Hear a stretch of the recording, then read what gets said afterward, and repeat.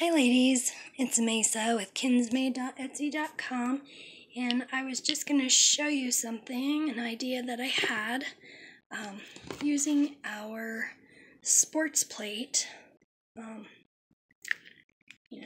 apart from the obvious, making it about fun games. I was thinking of something a little more Frank Lloyd Wright, so I went ahead and painted on some JLB. I like it because it's fast drying and it puts on a pretty good coat fairly quickly. And of course I love vintage polishes, so using some of these oldies but goodies in my bundle monster. But what I did was I used the tennis court. I believe that's the tennis court image from our plate.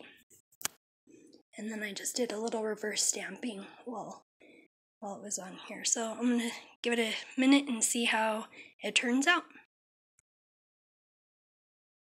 So I'm pretty happy with how the stamping came out. It fits the nail pretty nicely, so I'm going to go ahead and see if I can get that kind of stained glass, color blocked look on the rest of my nails. I'll show you how it turns out. Now for the accent nail, I went ahead and just sponged on kind of randomly a little bit of the red, a little bit of the China glaze, and the Love My Nails polishes right onto that, just to do the accent. Okay, this is how they turned out.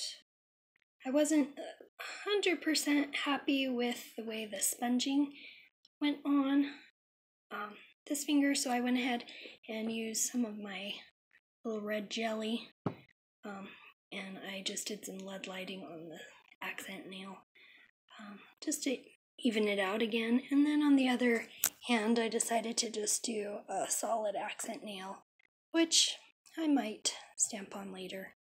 But I was really happy with these. I hope you guys will try it, and I also hope that you will think about your plates in a little different way now. Look at them not just for what they are, but for what they could be. Just like the bowling alley, could just be a series of lines.